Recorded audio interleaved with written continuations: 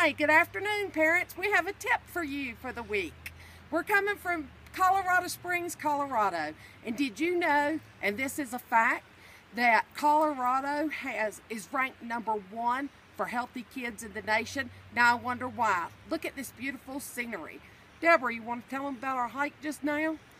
Whew. This is America's playground.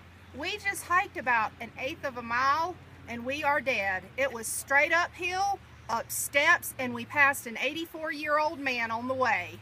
So if an 84-year-old can do it, your kid and you can do it too. Yeah. So get out there. Don't y'all agree?